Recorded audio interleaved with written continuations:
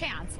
Now, if you were unlucky enough to pull the wrong, there you go. That's going to be a gush of snot. So that slime is still alive and well, and kids are just going to have so much fun with that. You know, one of the things that I love is toys that are powered by imagination. Green Toys really keeps it simple. Yes, this is beautiful. This is the cargo plane. This is going to be new for next year. It's going to come with that car, and kids just love to play with that. It's a classic, but doesn't really ever go out of style. Really, and again, the mission of the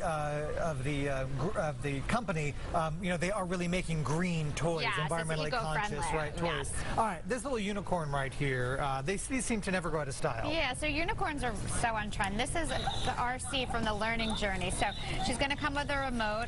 She'll move, but she'll also sing. She'll ask questions. So she's going to teach kids as well, and she's very easy to shut up as well. So.